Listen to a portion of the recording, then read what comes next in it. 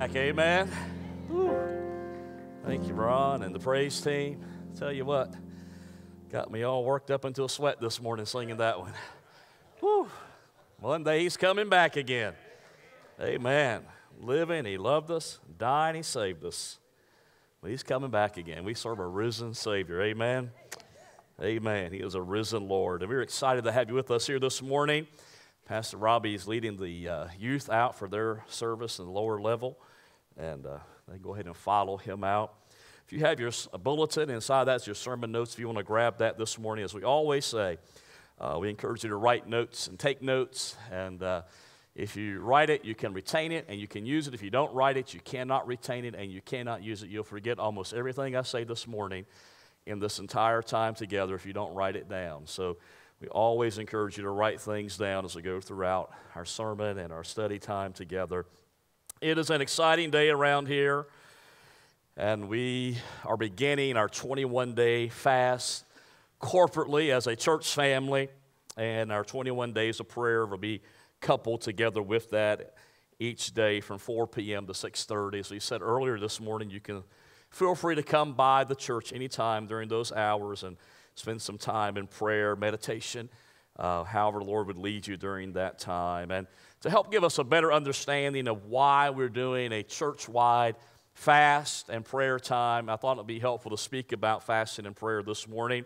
Some of you are perhaps new to our congregation, and this may be the first time you've heard about fasting or doing a church-wide fast, and it may be new to you. Maybe you came from a church tradition where fasting was not part of that church tradition, and that doesn't make it right or wrong or good or bad. It just wasn't part of the tradition that you perhaps came out of or were raised in. And so we want to talk to you this morning about that.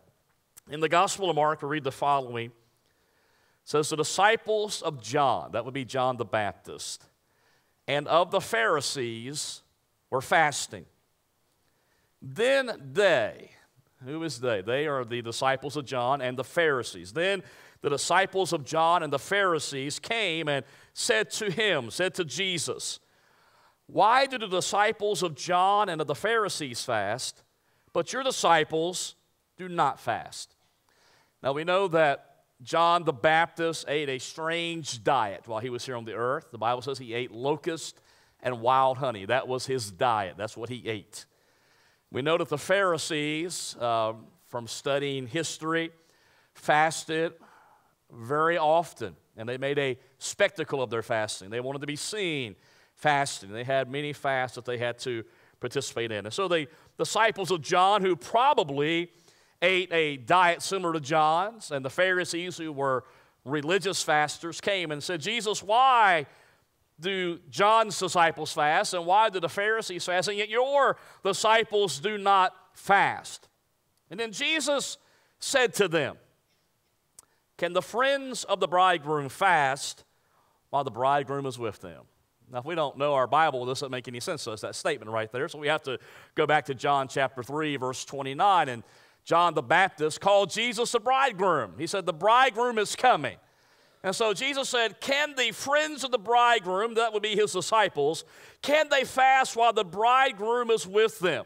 As long as they have the bridegroom with them, they cannot fast. Now, this is just simply a reference to the Jewish marriage feast in which there was eating and drinking and dancing. It was a time of joy and excitement. And Jesus said, as long as the bridegroom is with them, the groomsmen will not fast, because it is a time to rejoice. It is a time to enjoy. It's a time to have a good time with the bridegroom. But then look what he says. But the days will come when the bridegroom, who is Jesus, will be taken away from them, and then they will fast in those days. The time will come when the bridegroom, in a reference to his death and ultimately his ascension back to heaven, the time will come when the bridegroom, Jesus, will be taken away from them, and then they will fast. Jesus knew that there would come a time when he would not physically be present any longer with his disciples or with his church. And when that time came, Jesus said that his disciples, that his church, his followers, would need a supernatural strength. And he makes the statement, then they will fast. Then they will fast. I believe today that on January the 3rd, 2016, we are living in those days. Jesus, the bridegroom, is physically absent from us. And I believe that many of us in this room this morning would have to agree that we need a spiritual power in our lives to live and to stand in the days in which we find ourselves right now. We need a supernatural power. And yet, how do we find that power and that strength? And Jesus says it only comes through prayer and fasting. So today, the Harvest Ministries Church is joining together in a 21-day corporate Daniel fast. A Daniel fast is a partial fast. We'll begin today and continue through January the 24th. And we'll break our fast on that morning with communion together as a church family. Now, we've been talking about this fast. We've been promoting this fast. We've had things in our bulletin, and you've seen all kinds of things about this fast. We've done our very best to try to spread the word about what we're doing over the next 21 days. The Daniel fast simply comes from the Old Testament book of Daniel, chapter 1. In Daniel chapter 1, we read about Daniel, Shadrach, Meshach, and Abednego. They had been captured and taken into captivity. They were young, intelligent men. They were able to do great things in captivity. But a time came when Daniel said, we need to make a stand for our God. And in order to do this, we don't want any of the food from the king's table. Now, you have to think in this day, the king's table had some really good food on it. I mean, it had the best of the best. We don't want any of the king's food, but yet we want to eat a special diet. We want to eat fruits and vegetables, and we're only going to drink water. And we're going to do that for 10 days. The Bible says at the end of that 10-day period, from only eating fruits and vegetables and drinking water, that Daniel and his friends looked healthier and better nourished than the people who had been eating from the king's table. And so this morning we have outlined what we would like you to do during this fast. When you leave church today, I want you to leave here, and I want you to go somewhere and eat whatever it is that you want to eat. I mean, you just eat it, and you eat a lot of it. Now, some of you have already began doing this, as well as I have already began doing this. I had Chick-fil-A for lunch yesterday because I know Daniel didn't eat any Chick-fil-A. And I went and had Mexican last night because I know Daniel didn't eat any Mexican on his diet. And I went to Starbucks late last night, and I got me a pumpkin latte because I know Daniel didn't have any pumpkin latte like Lee's got over there right now. So I've just been eating. Many of you told me you've been eating all kinds of foods and baking things and making things, trying to get that last bit in you before you start this fast. So go out today, eat whatever you want to eat for lunch, and then once lunch is over today, you just are on a liquid fast from the rest of the day on until tomorrow night at dinner time or supper time, whatever you may call it in your family. Tomorrow night at dinner, you begin to introduce pure foods of vegetables and fruits into your body. Now, on our back table, there are several flyers that will give you a list of foods that you should eat, a list of foods to avoid. There's also several recipes printed out for you to look at and take home and to try those recipes. Basically, we're just asking you during this 21 days to take some common foods that you normally would eat and replace them and remove them from your diet and put some good and better foods into your diet. Now, there's a website you can check out if you'd like to get online, simply www.daniel-fast.com. There's all kinds of recipes and information on that website about the Daniel fast, and we encourage you to go there and read about it and look at it for yourself. Of course, we want you to use wisdom during the fast. If there is a legitimate physical reason that would prevent you from fasting, and let me say this, God knows whether you got a legitimate reason or not, okay?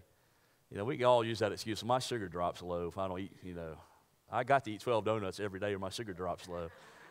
No, that's probably not the case, But some of you have legitimate reasons you physically maybe can't fast. So if you are in a position where you can't do it for physical reasons, we would ask you to give up something like technology, some type of technology perhaps. Maybe you're on Facebook, or maybe you're online all the time, and you say, you know what, I'm going to fast this for 21 days. Or maybe there's a specific food that you really like, you really eat that, that's something you focus on. Maybe you say, for the next 21 days, I can give that up. Or you may just say, you know what, Pastor, I know I cannot stick to this Daniel fast the way you have it outlined for 21 days, but I can sacrifice and give something up. And whatever that is for you, you've got to figure that out for yourself. But I can give something up for God. But I really want to encourage you to do the Daniel fast if at all possible. See, whenever we read about a fast in the Bible, it's followed by a time of growth and blessing. And I believe that as you commit to this fast, you will usher in the blessings and the power of God in our lives and in the life of our church as well. I believe over the next 21 days that miracles are going to happen. I believe that prayers are going to be answered. I believe that situations are going to be changed, that strongholds are going to be broken, and what the enemy has taken from you, I believe over the next 21 days, God is able to restore that back into your life. And we see the power of prayer and fasting found in a passage of Scripture from the book of Matthew chapter 17. In this chapter, Jesus is taking his inner circle with him. He's taken Peter, James, and John. These are his inner circle. These are the ones that were closest to Jesus. And he takes them to the mountain, the Bible says. And while he is there on the mountain, the Bible says that Jesus was transfigured. And that's a strange word we don't use a lot in our modern everyday conversation, is the word transfigured. But basically, God himself came down. And the Bible says Moses showed up and Elijah showed up. And Jesus had a conversation with them. And we don't know what that conversation was exactly all about, but they had a conversation about something. And the Bible says that God spoke and said, "This is my son." And as the Spirit lifted off of Jesus, he glowed, physically glowed from the presence and the power and the anointing of God. There was something that happened there on that mountain. In fact, we call it the Mount of Transfiguration. We kind of equate that to the bright light that the shepherds saw that night on the hillside, where the angel, the glory of the Lord, shone round about them, the King James says. There was a bright light and a glorious light, and it lit up everything around them. It was almost that same kind of light, the glory and the power of God. And the disciples, Peter, James, and John, knew that they had been in the very presence of God. And it was such a great moment and it's such a powerful moment that they wanted to build an altar right there for Moses and Elijah to represent what had happened there on that mountain. The glory of God. I believe as we enter into this 21 days of prayer and fasting, we will experience some of that glory of God. That we will be different, we will be changed, that things will have a different outlook, that life will look better than it's looked ever before as we enter into the glory and the presence of God. Be something different about us. My mind goes back to the Old Testament, to the priest, and to the tabernacle. As the priest would go into that tabernacle, he would carry incense with him. And it would light the fires, and the incense would send up this glorious smell before the presence of God. But something else happened in that tabernacle. As the priests lit the fires, not only did the smell of the incense rise up to heaven, but it also got onto the priest himself. And it got into his clothing, and it got into the fibers of the garment that he wore. And so as that priest would leave the tabernacle, leave the presence of God, as he walked through the camp, you didn't even have to see him walk past you. You could just do, the priest has been in the presence of God. I smell the presence of God. I smell the glory of God. And I wonder how long it's been since anybody has smelled the glory of God on you. I wonder how long it's been since they've smelled the presence of God in your life and in my life. I wonder how long it's been since they haven't seen nasty, mean, ornery attitudes, and yet they've seen the power and the love and the glory and the presence of God coming forth out of our lives. And say, oh, there's something different about that person. They've been in the presence of God. I have told you this for almost 12 years. This February 29th, it'll be 12 years I've been at this local church as your pastor. Last night, as I ate my Mexican chimichangas, the waitress came over who happens to know my son and my daughter, and we talked about church. There was another church group in there. And she's made this statement: church people are the worst people to wait on. Now, I preached that from this pulpit for years. I've told y'all that when you leave this building, go out to eat today, be nice to your servers. And she said they're the worst people to wait on. I hate to see Sunday come. They're mean, they're nasty, they're ornery, they don't leave a good tip, they expect everything, they demand everything, and they don't want to give us anything in return. And I said, you got it about right. Now, if a waitress, maybe she's saved or not saved, can pick up on that, what do other people pick up on that we come in contact with? I believe over the next 21 days, our lives will be changed and transformed by the power of God. I believe through prayer and fasting, we will see God do things in our lives and through our church that we have never experienced before. And if you will commit to pray and to fast, God will show up and God will do something great in your life. So Jesus is on the mountain with Peter, James, and John. They come off of the mountain after this great experience, and they find a large crowd waiting for them, and they find the need. There's a father who has a son who had brought his son to the disciples while Jesus was on the mountain. They hoped that the disciples should cure the son of a sickness that he had. He was epileptic. He had seizures. In fact, the Bible says that the father said every now and then when he had a seizure, he would fall. He had fallen into the fire sometimes. Sometimes he had fallen into some type of water, and they had to rescue him. But the disciples of Jesus could not meet the need of this father and of this son. It was beyond their ability. It was beyond their human strength and their spiritual strength. And no matter what they attempted, they were unable to deal with this. Many of us here this morning have served the Lord for some time. And we found ourselves in a situation that no matter what we've tried, with everything inside of us, we could not find the answer for ourselves or for our friend or for our loved one who was in need. We tried everything that we could think of. We have exhausted all of our spiritual resources, and still the need is unmet in that life. The person is still sick, or the situation remains unchanged, or that person is still unsaved. So what do? We think about Jesus and his disciples as they came down from the mountain. They had been in the very presence of God. And can I just say this, that in the presence of God, everything feels perfect in the presence of God. Just something about being in his presence. It seems like the possibilities are unlimited when you're in the presence of God. But now as Jesus and Peter and James and John come down from the mountain and being in the presence of God, where everything is great, they come face to face with the grim reality of life. And that happens when we come together sometimes in church. Maybe it's a powerful service.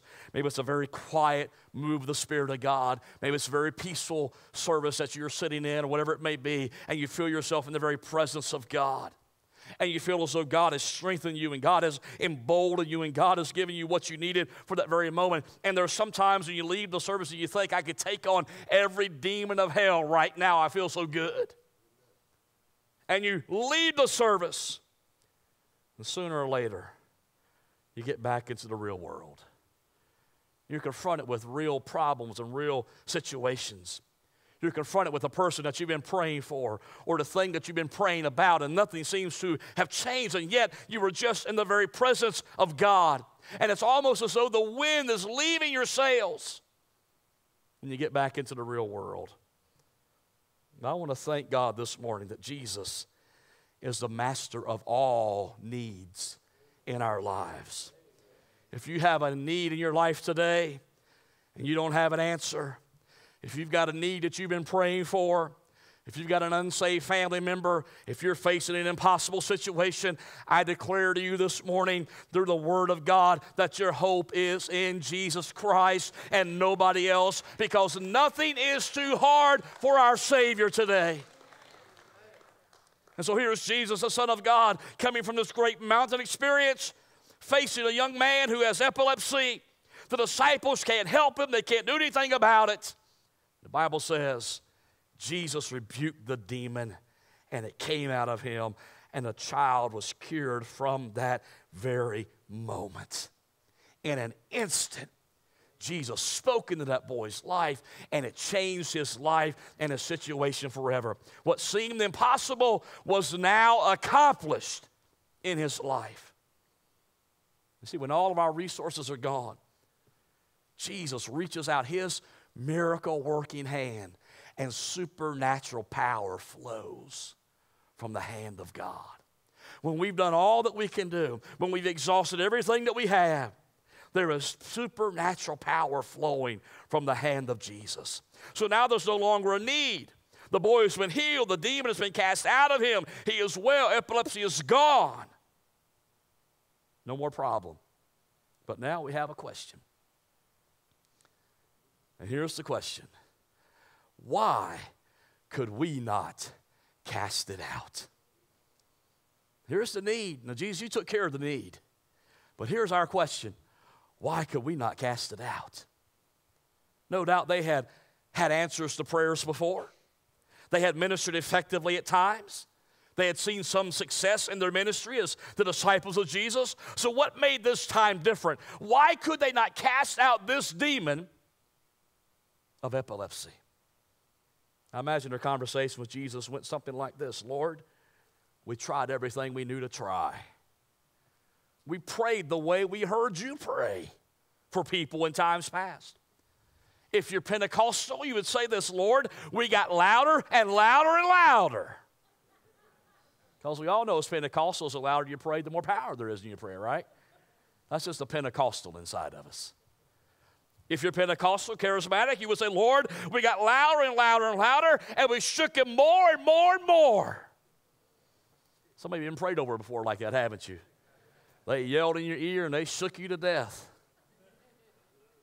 And they were yelling and shaking, but you wasn't feeling a thing, were you? You walked up there with that sickness, and you walked back with that sickness. Nothing changed. Listen, just because you can yell loud, pray loud, and shake hard and fast, doesn't mean you have any power in your life whatsoever. Doesn't mean a thing. That doesn't mean you have an ounce of the power of God in your life. Lord, why could we not cast it out of him? What went wrong?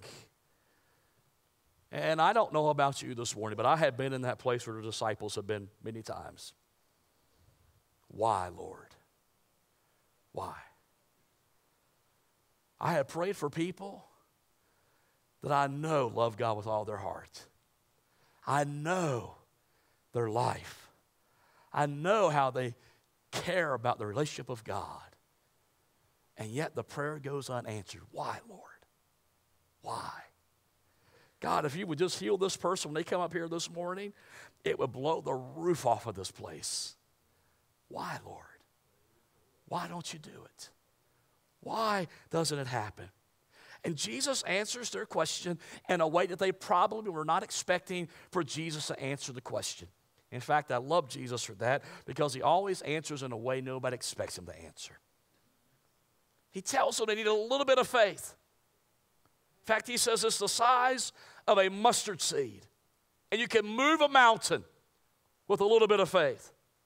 But then in verse 21 of Matthew 17, he says this, however, this kind does not go out except by prayer and fasting. Prayer connects you to God. Fasting disconnects you from the world. I want to say that again. I want you to get that this morning. Prayer connects you to God. Fasting disconnects you from the world. That's where the power is. When we fast, we are unplugging ourselves from the world, but we're plugging into a higher power, and that is the power of God. And that's why Jesus said it only comes through prayer and fasting. There are some times that you will pray a prayer of faith and a miracle will happen. We've been there. Many of us have seen that happen before. The prayer has been answered, a need has been met, and a situation has been turned around. But there are some needs that are especially great. There are some obstacles in our lives that have a whole different dimension of difficulty about them. Some things require a specific breakthrough in the heavenly realm. There are spiritual problems that are spiritually discerned, and they require spiritual power to break them. Now, whether you believe this or not, whether you want to believe this or not, doesn't matter to me. I can only tell you what the Word of God says. And if the Word of God says this is what's happening, then I believe this is what's happening. I take the Word of God literally. I believe it says what it means, and it means what it says. It's a literal interpretation of the Word of God. Okay, that's what we teach around this church. And here is what the Word of God says. Demonic powers are all around us. It's not the stuff that Hollywood makes up. It's not the stuff you see in the creepy horror movies. But there are demonic powers that are all around us. And here's what the Apostle Paul says. He said, our struggle is not against flesh and blood. You know, we do have some of those struggles from time to time, but that's not the main struggle. Our struggle is not against flesh and blood, but against the rulers, against the authorities, against the powers of this dark world, and against the spiritual forces of evil in the heavenly realms. That is where our struggle is. What does that mean? That means that there are demonic forces around us at all times. And there is spiritual warfare and spiritual battle taking place in the heavenlies. Now, the heavenlies means it's places we can't see. You know, there's 3 levels of the heavenlies. There's the first and the third and second and the third level of the heavenlies. And in that third level of the heavenlies, where we can't see, there is demonic warfare and battle taking place. That's what the Apostle Paul said, right? There's powers, principalities, authorities, rulers in dark places, and there are forces of evil in heavenly realms. Now, you say, well, Pastor, I'm not sure I believe all that or not, but let's just go back to the Old Testament.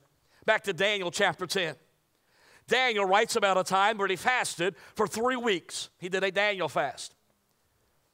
There was a situation that he was fasting about. Let me stop and say this morning. If there is a specific need, a specific situation, a specific illness, or something in your life, I want you to fast about it for the next 21 days and pray about it.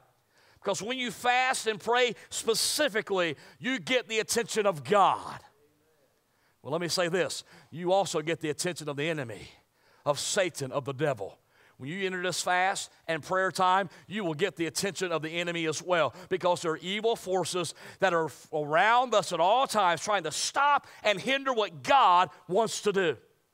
The Bible says that Daniel fasted for 3 weeks over this situation.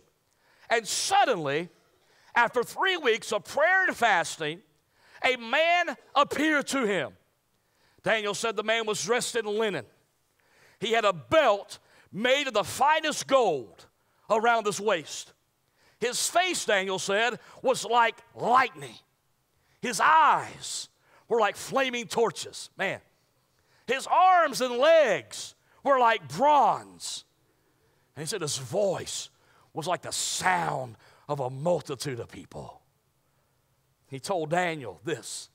He said, Daniel, God has heard your prayers, and he has saw your fasting. And then he said, but the prince of the Persian kingdom. Now, if you're a note taker, write it down. A high-ranking demon, the prince of the Persian kingdom, resisted me 21 days. How long did Daniel fast? 21 days.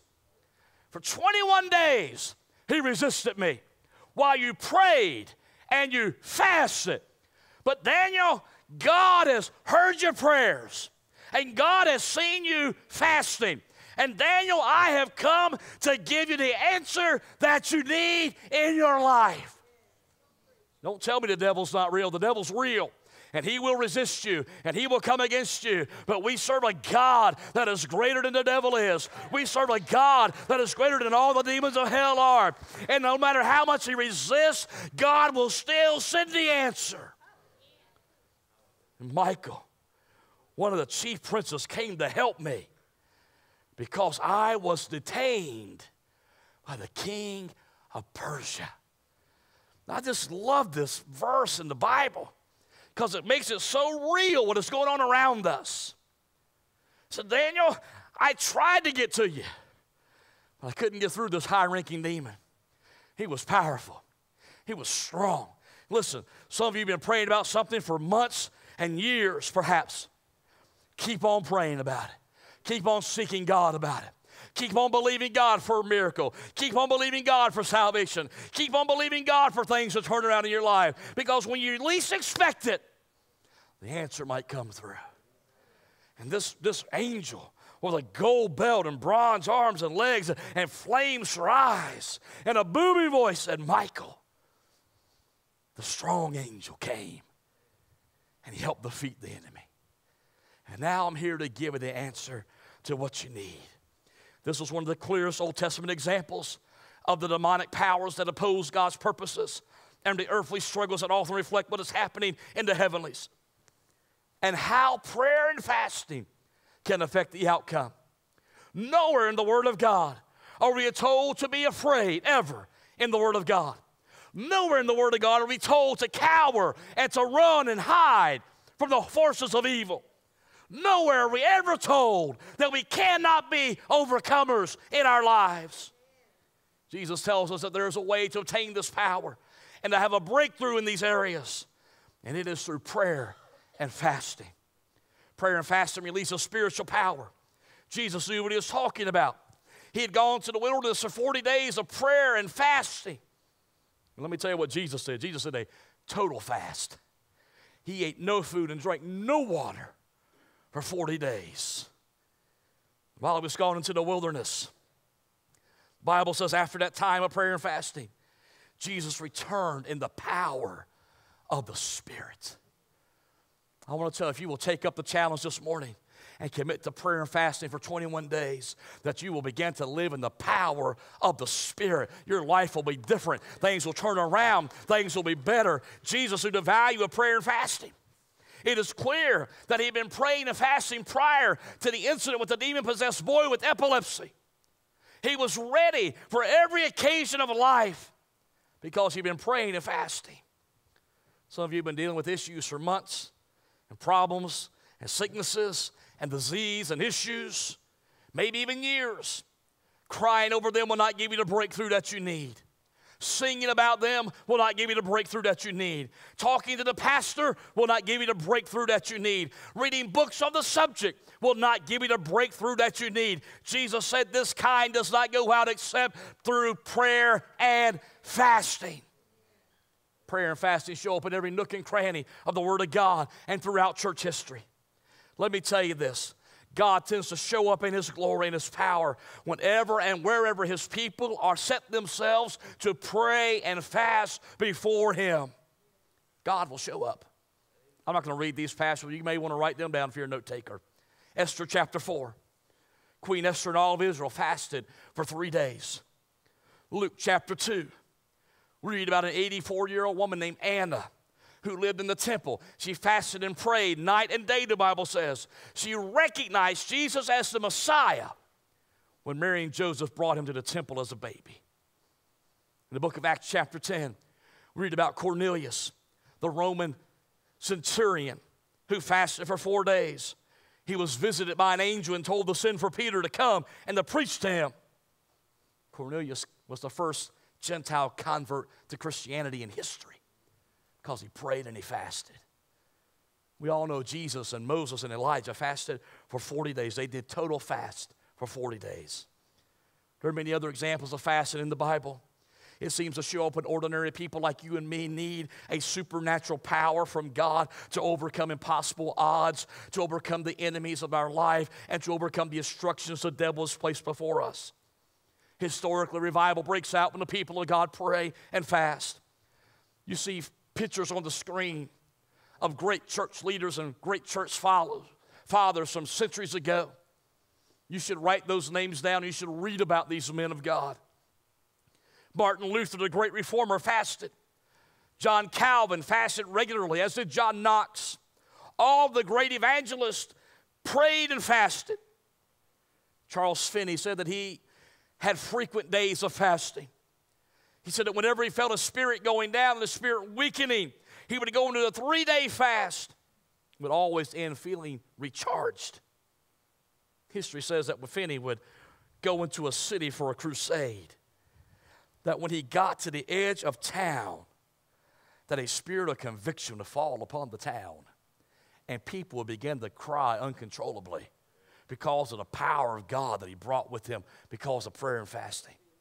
They said he would walk into a warehouse where men were working, and when he stepped foot into the warehouse, that men would fall out in the Spirit of God because the power of God was so strong and the anointing was so real in his life.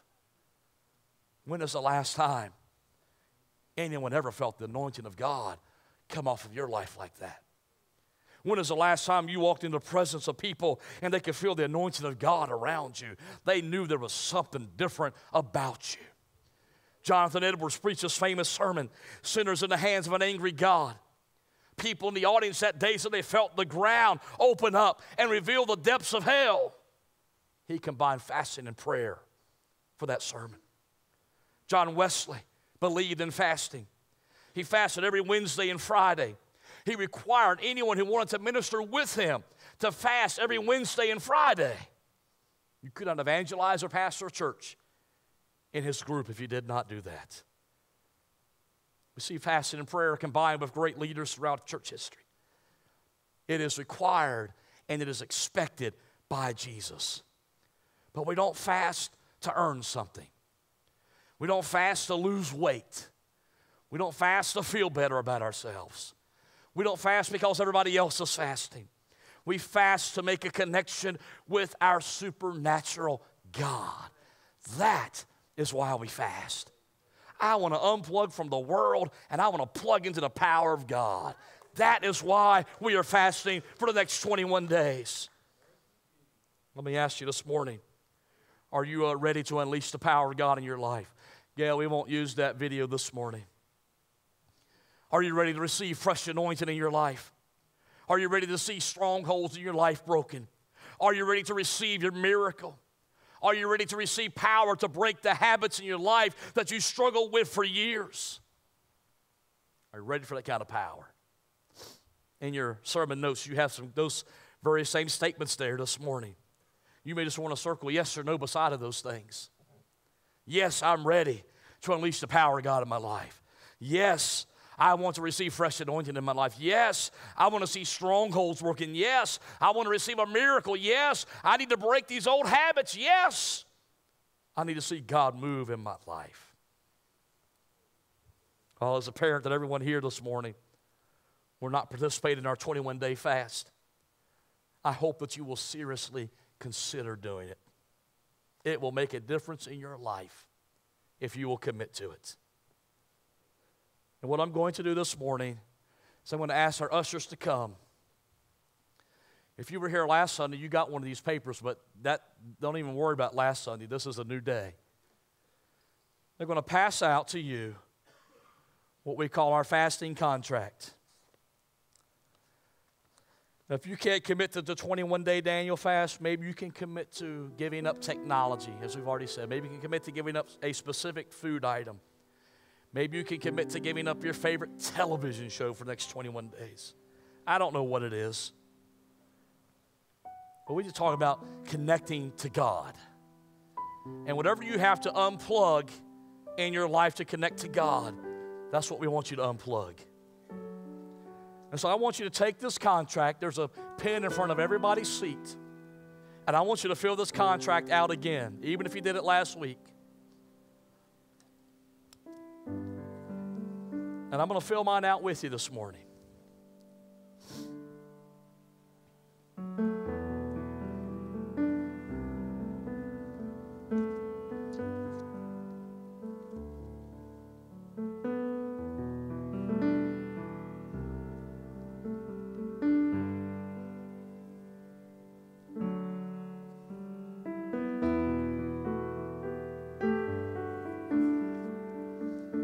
It's going to begin today. It's going to end on the 23rd. And when you fill it out, I just want you to fold it, and I want you to tear that bottom piece off. The top portion is yours.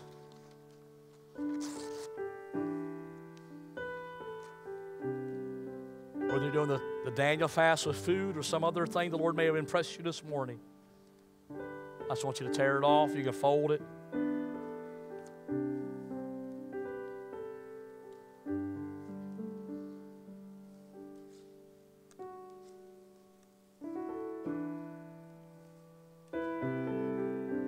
When speaking of prayer and fasting, one time Jesus said that when you pray and fast, you are to anoint your head with oil. You're to wash your face. In other words, you're not to look like you're sick, like you're sad, like you're mad. You just look like you always look. Keep yourself clean and neat.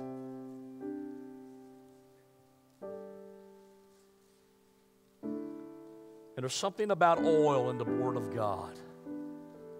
Oil is associated with healing and joy and anointing. But oil also represents the presence of God in our lives throughout the Bible. So whatever it is you've chosen to give up for the next 21 days, I want you to sign that contract. I want you to tear it off. And we're going to do something maybe a little out of the ordinary this morning. We're going to physically anoint you and bless you as you prepare for this 21 days of fasting and prayer this morning.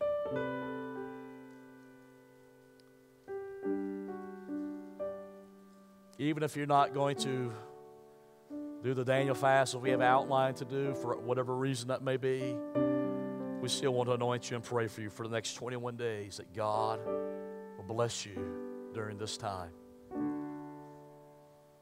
So we're just seated this morning. Just going to ask you for just a moment to bow your head with me. I'd like you to take that contract in your hand and just hold it there.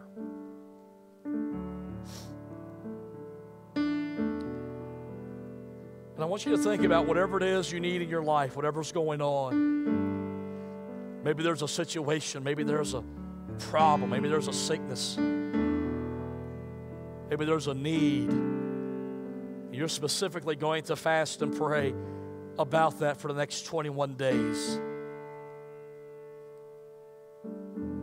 You're believing God for a miracle. You believe God's going to show up in a real way. Father, we commit this congregation to you now for the next 21 days of prayer and fasting. Lord, we're not doing this to be seen by anybody else. We're not doing this, Lord, to receive any earthly glory like the Pharisees did. We're not doing this for anyone else but ourselves. Lord, I don't know every need in this room today. I don't know every burden that is being carried. I don't know every sickness. I don't know every financial need. I don't know every relational need. Lord, you know everything about us. And we are committing to dedicate ourselves to you for the next 21 days. We believe that miracles will take place. We believe that strongholds will be broken. We believe that old habits will go away. We believe, Lord, that you will move in this congregation as an entire body and as individuals in a special way for the next 21 days. We believe you're going to change us. I pray, God, that as we begin this fast and as we go forward with it, that as we enter our workplaces and we enter the places we shop and we enter the schools that we go to, we enter into our neighborhoods, that God, your presence will go with us. And people will sense something different about us. That they will know that we have been in the very presence of God because of this time of prayer and fasting. Bless your people, Lord. I pray blessing upon those who will be doing the Daniel fast for 21 days. I pray for those who you've spoken to and they will be sacrificing something else for the next 21 days. Whatever it is, God, it's not about what we do, but it's about the spirit that we do it in. Bless your people, Lord. Bless this church, I pray. In Jesus' name. What I'd like to ask you to do is I'd like to invite you to stand this morning all over the house. I'm going to ask the brethren to come. They're going to be anointing this morning to take their place.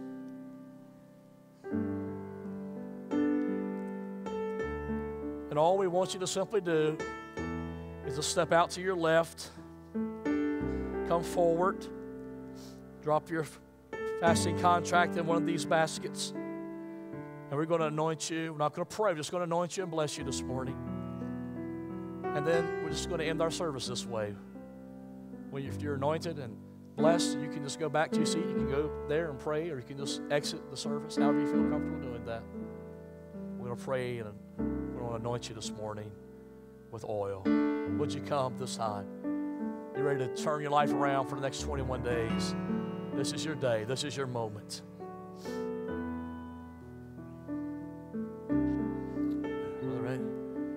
Bless you and keep you for the next 21 days.